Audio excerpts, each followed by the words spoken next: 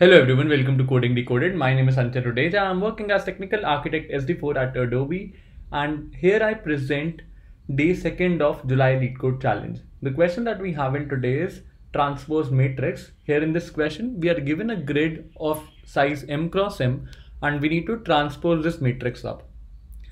Also, here they have provided us with an example. I'll be walking you through this example along with the algorithm, why the presentation. So let's quickly hop onto it.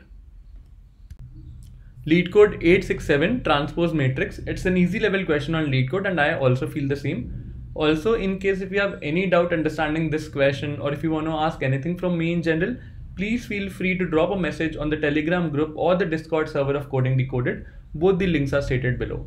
Towards the end of the sheet, I have an announcement to make and it will really help all the developers out there who are looking for change.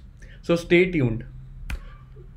Let's get back to the same example that was specified in the question. We have the matrix as 2, 4, minus 1, minus 10, 5, 11, 18, minus 7, 6, and we need to transpose this up. The updated matrix should be in the form 2, minus 10, 18, 4, 5, minus 7, minus 1, 11, and 6. So if you carefully analyze the input matrix, you will see that few elements are getting transformed as per these rules. So let's analyze the diagonal first. So let's analyze the left diagonal, this one. So if you carefully see, it remains the same in the output matrix. Let's walk through the other possible test case. Let's analyze all the elements that lie towards the bottom of this diagonal over here. So let's go for minus 10 first. So if you carefully observe, then this minus 10 is getting replaced by 4 over here. So these two are getting swapped in the output matrix. So we get minus 10 here, 4 over here. Similarly, if you analyze this minus 7, then this is getting replaced by 11. So these two are getting swapped. So we have minus 7 over here and 11 over here. And if you carefully analyze this element, it is getting swapped by this one. So these two are getting replaced with each other. So we have minus 1 here, 18 over here. Now let's analyze their indexes. So if you carefully see, then the index of this element happens to be 1, 0. So the row is 1, the column is 0. And it is getting the new position as 0, 1. So what is the new position of minus 10? It is 0, 1. 0th row and first column. So 1, 0 is getting replaced to 0, 1. Let's walk through few more cases as well. Let's analyze this one. So if you're careful, what is the current position of 18? It is 2, 0, second row and 0th column. And to what element will it be set in the output matrix? It would be set at the index 0, 2.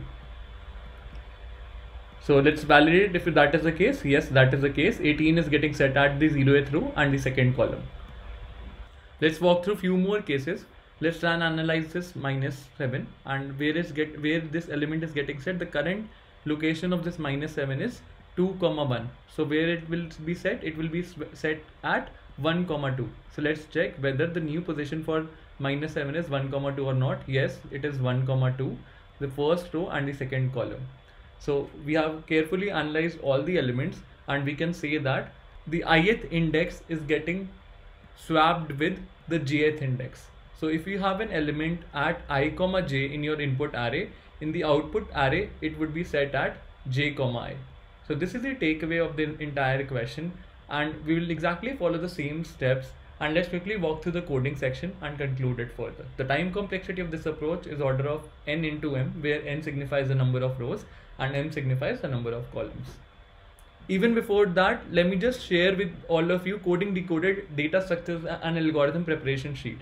If you have an imminent interview scheduled that you want to crack, that you are looking out for, and you don't know how to revise, since there are so many concepts of data structure that are asked in interviews, these revision sheets are going to help you out. So here I have created the dynamic programming, graph, try, binary search, backtracking, bit manipulation, stacks, monotonic stacks, sliding window, and matrix one recently. And if you go and check out each one of them, you will see that the questions are present in the increasing order of difficulty. I have also marked few questions that are must do before an interview, that are highly asked in interviews, and those are reflected by asterisk sign. So it's a must to do before an interview And along with this, in few of the revision sheets like backtracking, tries, binary search, I have provided with you with the template that gets applied to all such questions. For example, let's walk through the backtracking one. So this is the backtracking template. If you'll go through this question, then the rest of the questions applies the same formula out there, and similarly for tries and others as well. So I'm attaching its link in the description below. Do check them out, and it's definitely going to help you in your interview preparation. Now let's get back to the question and conclude it further. So here I have calculated the number of rows that I have. Here I have calculated the number of columns that I have. And in case the rows are 0, I simply return back the matrix. Columns are 0, I return back the matrix. Otherwise, I go ahead and create the transpose matrix, the output matrix that I want to create, and I iterate over it one by one. I equals to 0, I is less than n, j equals to 0, j is less than m. So row wise and column wise. And the interesting part here is that you are transposing j comma I equals to matrix of I comma j. So whatever I comma j exists in your initial matrix gets updated as j comma I in your output matrix. So this is what we need to do. J is getting replaced by I, and I is getting replaced by j. In the end, we simply return the transpose matrix and we are done with the operation. The time complexity of this approach that I've already told is order of n into m. With this, let's wrap up today's session. I hope you enjoyed it. If you did, then please don't forget to like, share and subscribe to the channel. Thanks for viewing it. Have a great day ahead and stay tuned for more updates from Coding Decoded. I'll be adding more to the list of Coding Decoded SD revision sheet.